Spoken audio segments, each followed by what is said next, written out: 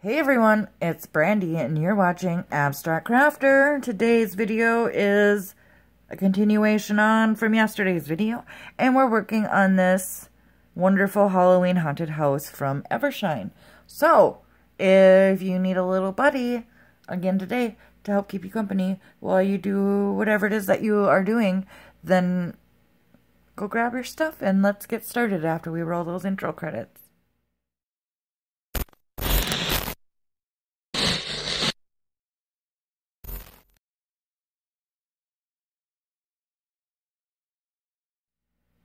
Hello friends, welcome back. If you're brand new and this is the first video you've ever seen from me, welcome.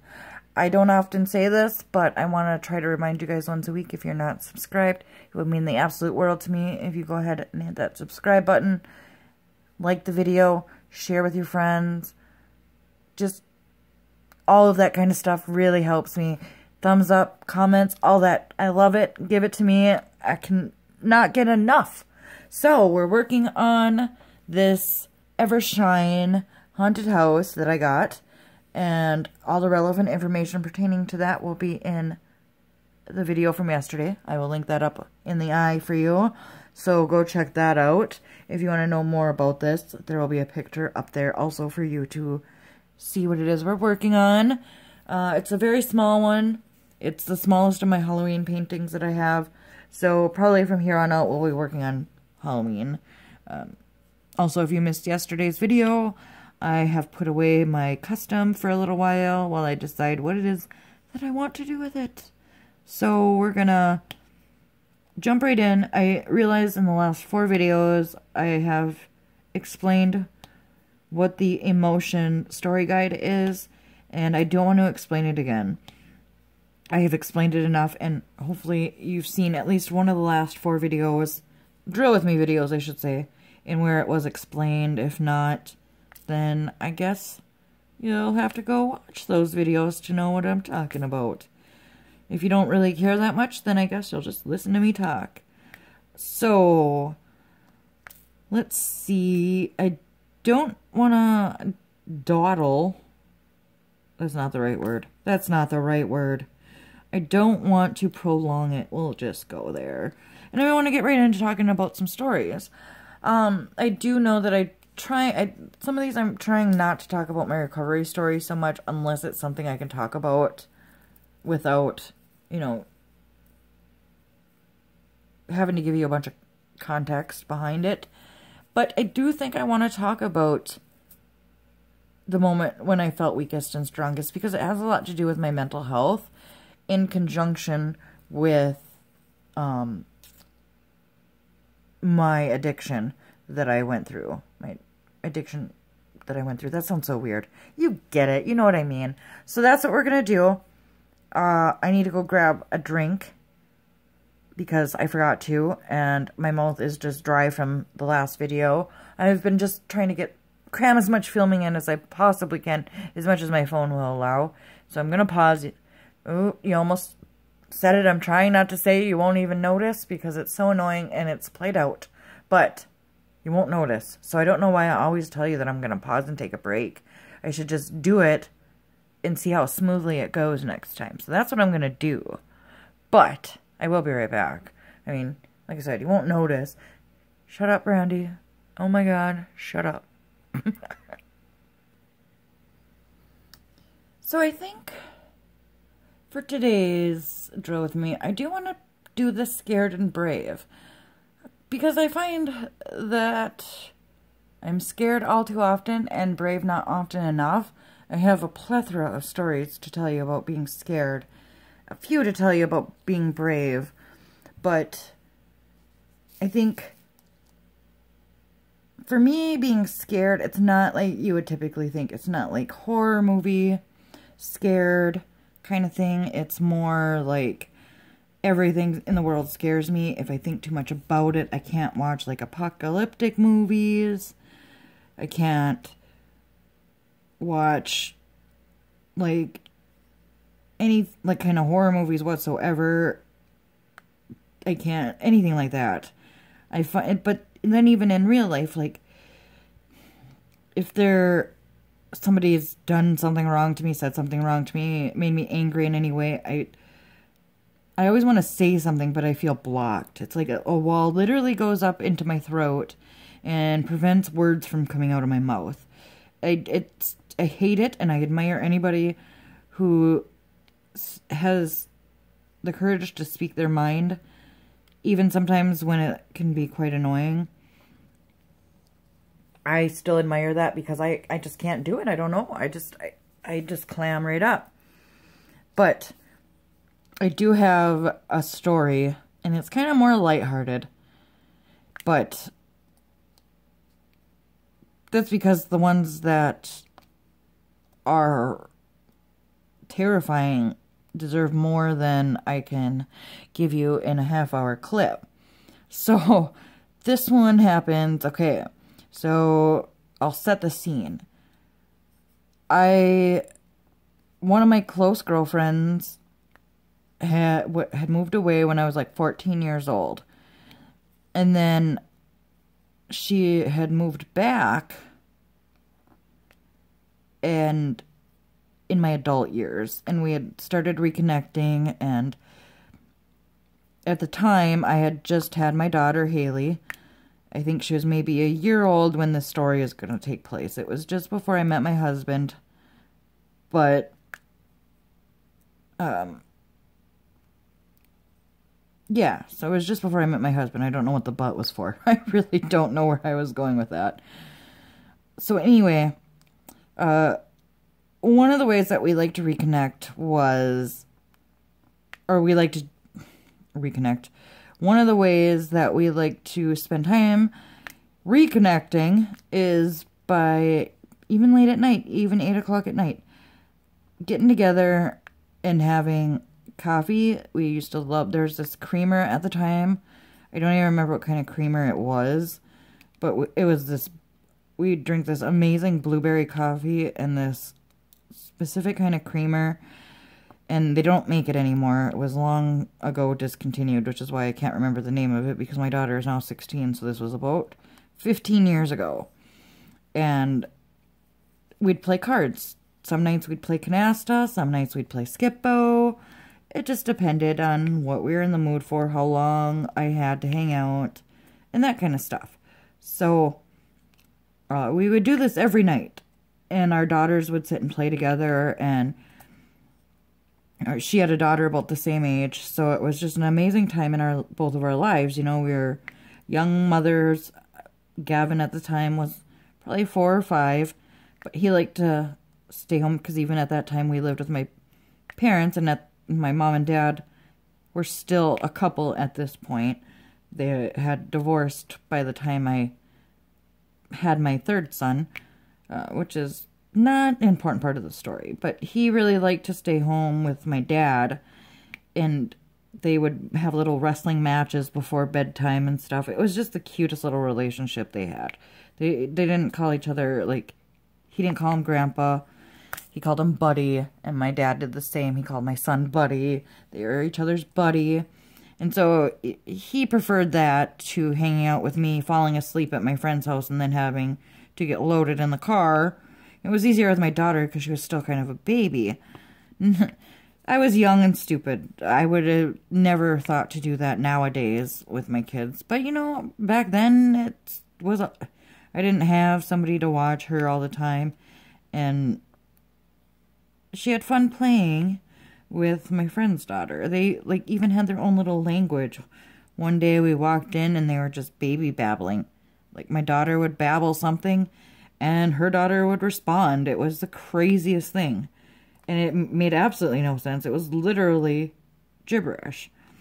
But they had their own little baby babble language. And so it was all fun. You know, it was fun times for all of us. And on this particular night, we started to get a big storm. Like a blizzard. Not just like a little snowstorm, but like an actual blizzard. And growing up in upper Wisconsin, you kind of learn to drive in snow because it happens so often that it can't be avoided.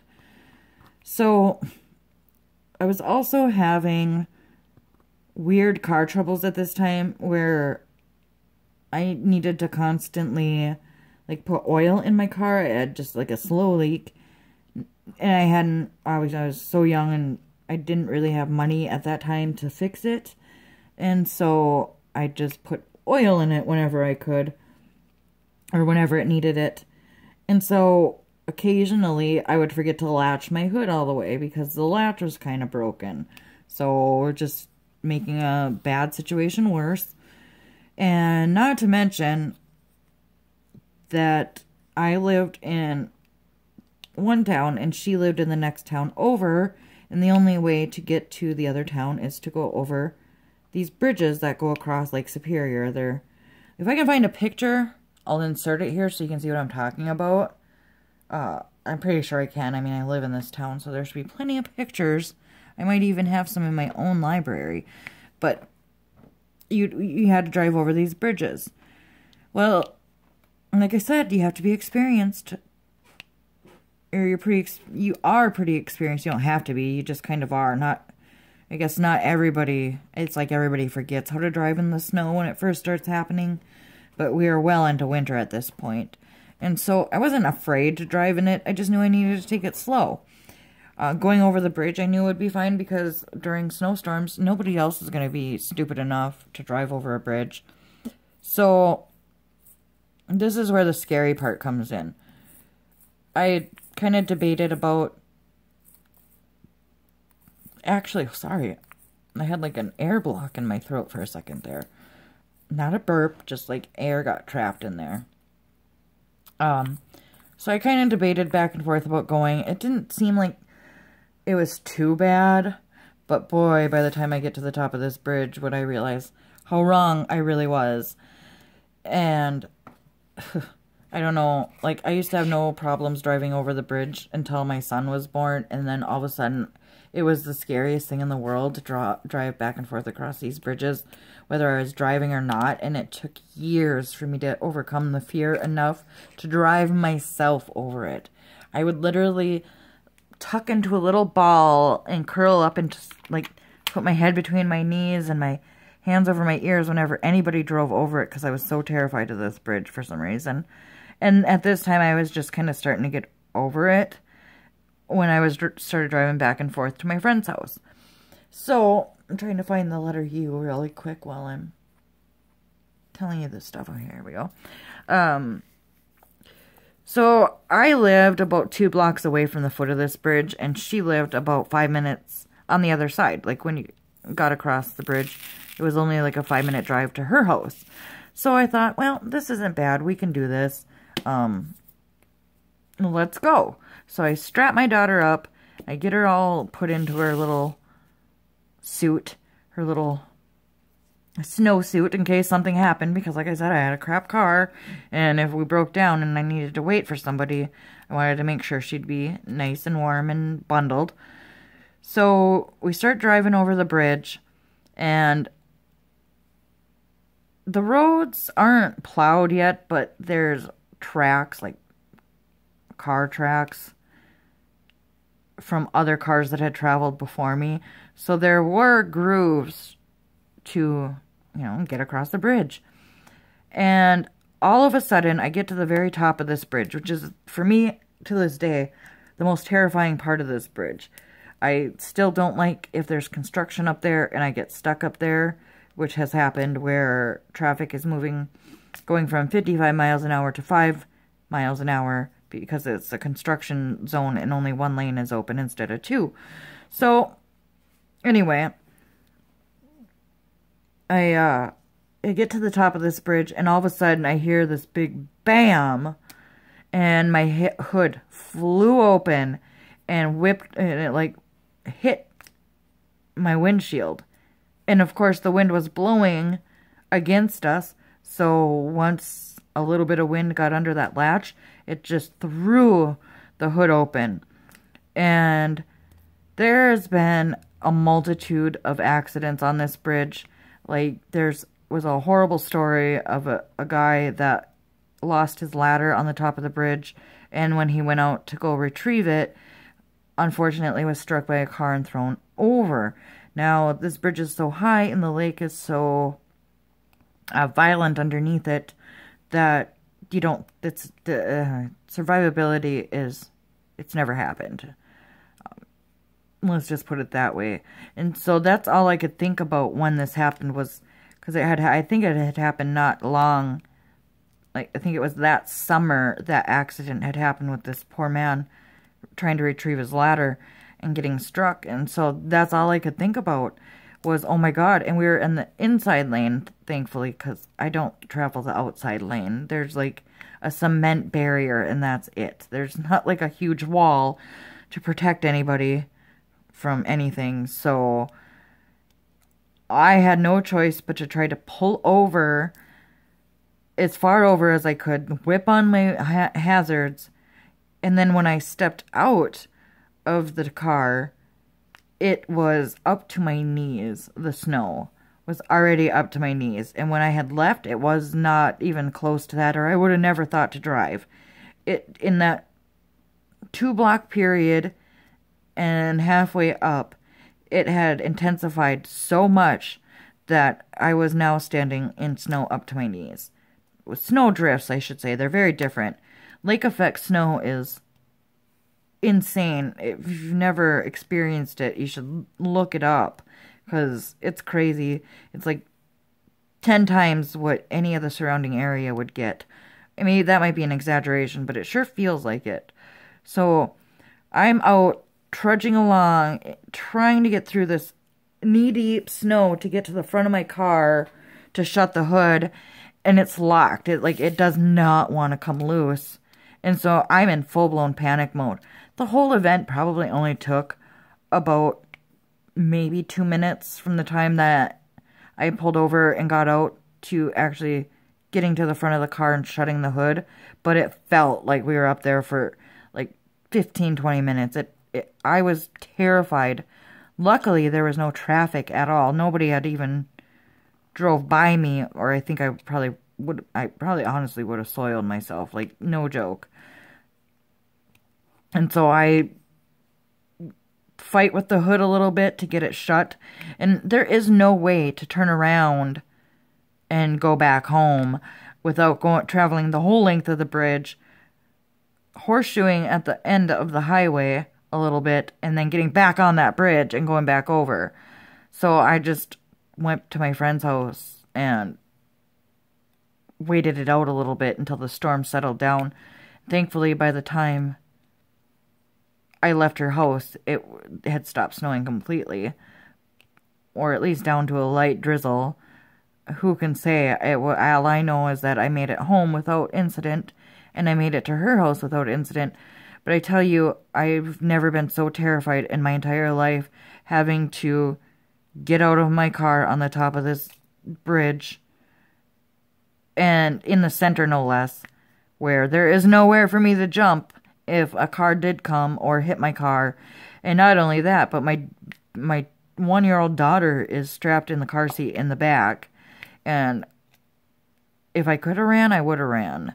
I couldn't run. That's all I could do is I went as fast as I possibly could. But that was probably one of the most scary moments I've ever had in my entire life, was when that happened.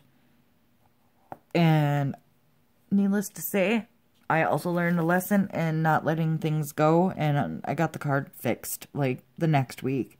My dad is a mechanic, so I begged him to fix it and told him I'd pay him back.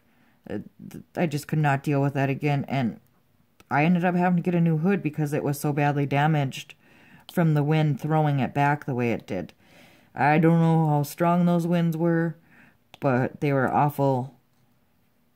They must have been awful strong to damage my car in the way that they did. So, yes, that was the absolute scariest time in my entire life. And now, let me see how much time. Okay, we're good. We got at least 10 minutes. Probably more like 15, but... So, I think the time that I felt the most brave, I have 2 stories for it. One might not be, like, the best example to be sharing, but I'm going to share it anyway because they both center around the same thing in domestic abuse. So, the first story is kind of quick, I guess.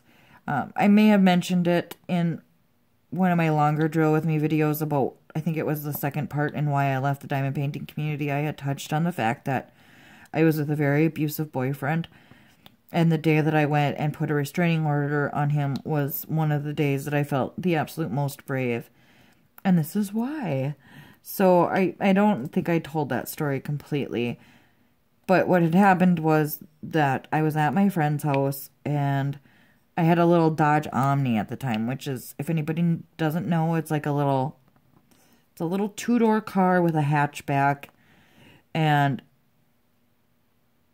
no real, I mean, there is a back seat, but it was at the time, okay, well, let's just not jump ahead. So I was visiting my friend and I was getting ready to leave with him, and my son at the time was not even a year old. He was just an itty bitty baby, couple months old. And we were there visiting my friend, and he also, his dad also was, he was the one that was very abusive, physically abusive, and he happened to also stop by because they were a mutual friend, which was an interesting situation to be a part of, having mutual friends with somebody that you had such a disastrous relationship with, and an even more disastrous breakup.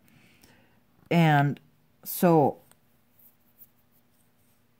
he gets there and I decide to leave. I kind of play it off so that he doesn't think I'm leaving because of him. And I put my son, I was in such a rush to get out of there. I was not thinking, and this is very unsafe, and I know this to this day, but at the time I just wanted to get out, so I strapped him in his car seat in the front. I still had him in backwards, though that's not any better, and no, it's not my most proud moment as a parent, but we all make mistakes as a parent, and that's not really the point of the story to dwell on, but it is a part of the story, because it plays into the fact of everything.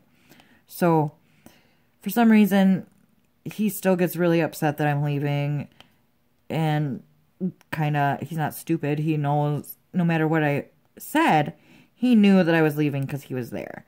And so I don't know what it was that triggered him, or what it was that was actually said to this day, because my adrenaline was going. It was such a rush. So I get my son in, I close the door, and before I can get in all the way and shut the door, he jumps in the passenger side. I hadn't even had a chance to lock it. He jumps in the passenger side and is leaning over my son. And I'm screaming at him to get out.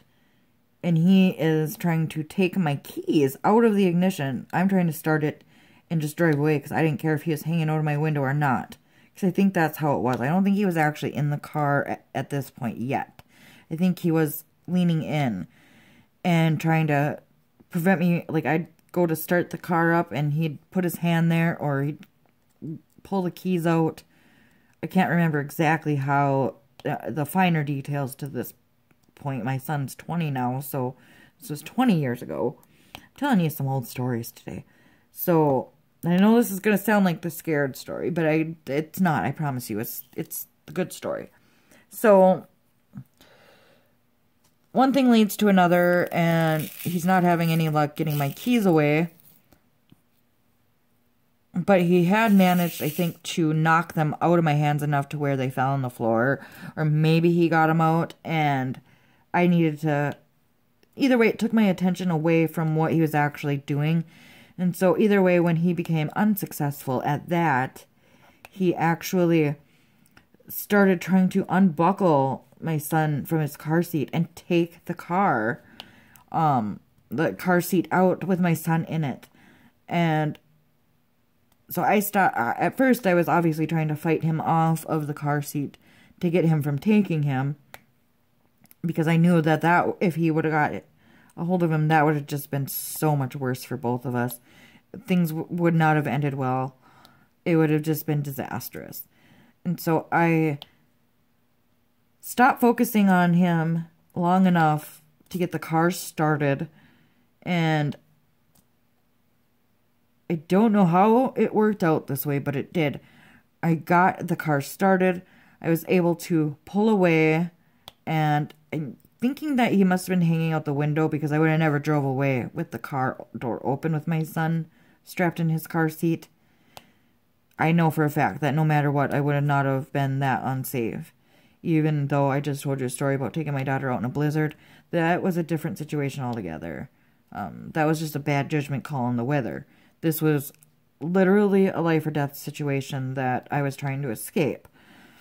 Like I said, it would have been very bad if he would have accomplished either goal of either getting my keys or getting my son. One of the two. It would have just, I don't know what could have happened. I don't even like to think about what could have happened. But somebody was certainly looking down on me this day and protecting me, because I was able to get the keys in and start the engine and pull away. And I just remember seeing him in my rear view mirror. I was hyperventilating. I was crying to the point where I almost couldn't see out of the window, and I didn't even hesitate. It was about a 10-minute drive to the courthouse, and I drove right there. And that day I put a restraining order on him, and up until this point I had been very resistant against doing that. And they ended up directing me to this wonderful organization called CASDA, Center Against Domestic Abuse. And they helped me finish the paperwork and get me a lawyer and do all the things I needed to do to get a restraining order. And that is one of the days that I felt the most brave, is the day that I was smart enough to realize that it wasn't about just me anymore, that I had another little life to take care of, and he was a priority over me. And as much as I, for some stupid reason, still felt like I loved this guy, which, looking back now, it was not love. There's a whole nother name for whatever that was, but it was not love, because that is not what love looks like. Love does not hurt you in that way. Love does not abuse you and torture you and hit you and manipulate you and lie to you. It doesn't. No matter what anybody says. No. Or no matter what anybody feels, that's not what love looks like. I know what love looks like now. And that's why I can say with full confidence that what I thought I had, that was not love. That was something else entirely. But, you know, I felt so brave getting myself out of that situation and finally coming to the realization that I didn't deserve that and that I deserved better. My friends had told me all along to get out of it. My parents had told me all along to get out of it. And I didn't listen to anybody until it came to him bringing my son into it. I never, up until that point, ever thought my son was in danger. And the moment that I thought that he was, I did what I had to do to make sure that he was protected. And to this day, that is probably one of my most brave moments. And the second part to that is, I'll try to tell it really fast because we're running out of time for this clip. My friend that I told you about with my daughter, when she first moved back, she had moved from Alabama, where she was staying with this guy that was, at the time I didn't know this, but he was incredibly abusive to her. Well, eventually this guy ended up following her and moving here, and well, he ended up being homeless for a very long time. But I remember one day we were supposed to go to lunch, and where my house was at the time, before the last house I lived in, it was across the street from this giant park that was the size of a city block. And I was parked in this driveway, or like parking lot, across from this park, because there was also a community center like across the street on one of the sides of the park. And I was parked in the parking lot there because she said she needed to go talk to this guy really quick. And then we're going to go to lunch, but she needed to just talk to him and let him know that that's what was happening. Well, I could tell that he didn't like that idea, and that by this time I did know that he was abusing her, or had abused her pretty violently, in fact. And so my hackles were up a little bit when I saw that they started arguing. She has a little bit of a hot temper herself, so I knew that the potential for that to escalate was rapidly approaching. And I'm watching, and I see her start walking toward my car. I'm like, great. So it's done.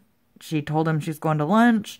He's just going to let her go. And then all of a sudden he turns around and grabs her, throws him. And she's a short girl, like 4 feet something. I'm 5'5", and she's, I think, just under 5 feet, like 4'8" or 4'9". So she's a short little gal. It was no big deal for him to just scoop her up and throw her over his shoulder like an old gym towel or something. But right there, I'm like, this is not happening. I went into protective mode. I was like, nope. I knew she didn't want to be in the situation. I wouldn't usually involve myself unless I felt like the person could not get out of it. Or if I actually physically saw him hit her or something, which in this case was as close as you can get to it, by him grabbing her against her will and throwing him over her shoulder and starting to go in the opposite direction. I could then tell he did not want her to end that conversation. So I went over and I got in the middle of it. For some reason, he was afraid of little old me. I don't know why, but he was. And I went over and I grabbed her by her hand and I said, come on, we're going to lunch. I looked at the guy and I said, she will be back in a little while. And he's following us all the way, arguing with her and whatever it was. I don't remember the exact argument to this day, but he's following her and arguing with her. And she's finally able to get in the car. And just before I jump in, she got in before me. And I turned around and I looked at him and I told him off. Obviously, I don't remember the exact words, but I told him off. Told him to get the hell out of there. He tried to jump in behind my car. And I backed up. I didn't hit him. I bumped him. Not like to hurt him at all. Like, no matter how much I hate a person or how angry I am with them or how much of a POS I think they are, that's not me. I cannot be that person, especially when I've been hurt the way I had been. And I just bumped him a little bit and we took off. That's the part where I think you might not be so proud of me. But I knew she was in need to get out of that situation. And all I could think of is, let's go. Let's get her out of this situation. Let's eliminate the source of her anxiety, her pain, her anguish. Let's just go and do lunch, like we said. And maybe when we see him again, he will have calmed down. And he even said that I actually did think I hit him at the time, but he said I didn't. He's the one who said I didn't. And he actually understood. I'd not understood, but, he let it go. He didn't, dwell on it. So that was another time I felt brave because I stood up for somebody that was in a situation that I had just recently gotten myself out of. And I was very proud of myself for doing what I needed to do and feeling brave and getting somebody out of a very bad situation. It's not the best story, but they kind of went hand in hand. And those were 2 times when I felt the most brave. And I know that, like I said, that story may not have been the best explanation of being brave, but all I could think of at the time was I needed to save my friend. That my friend was in a situation that I could tell that was obvious she did not want to be a part of. She was trying to get away from. He was not letting her. I know how dangerous it could have been for me to get involved, but I guess my thoughts didn't go there. I mean, now I can, looking back, hindsight, I know that was stupid to get involved and to step into such a dangerous situation, but I didn't think like that. I just thought I needed to get her out. I needed to help her because I could tell, like I said, that she wanted out. I would have never liked somebody to take me out of a situation before. Like when I was in my bad relationship, I never liked anybody to get involved, so I knew it was a risk I was taking and that she could possibly get mad. But when I saw that she was trying to get away and he wouldn't let her, that's when my adrenaline kicked in and I just reacted. I didn't think I reacted. I'm a lot smarter and a lot braver, or a lot braver. I'm a lot smarter now, and I can read situations a little bit better. I don't react with my feelings anymore.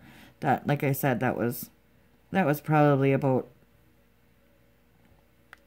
19 years ago, 20 years ago. It was shortly after I had gotten myself out of my bad relationship, so of course I was feeling myself. I was all thinking I was some kind of crusader against abusers. Not the way to go about it. Not at all. Lesson learned. But either way, I wanted to share with you whether, you know, that's kind of the point of doing this, is some things aren't going to make me look the best. And some things are going to be an opportunity for me to brag about myself a little bit. That is a story that I may not look the best. Either situation, really. But it's me, it's who I am, it's all a part of what has shaped me to be who I am. So, was it stupid to get involved in that way? Yes. Do I regret it? Absolutely not. I saved my friend that day. That's all I know. And that's all she knows. And she has told me that, you know, that she was scared for her life that day. So, ultimately it worked out. It could have been worse in so many ways. But thankfully it wasn't. But with that, I'm going to let you go. There should be a part 2 or part 3 at least. Maybe a part 4. We'll see. We'll see how I'm doing, how my battery's doing, all that fun stuff. But with that, I'm going to let you go. Have an awesome day. Have fun doing whatever it is that makes you truly happy. I love you, friends, and I will see you in the next one. Bye.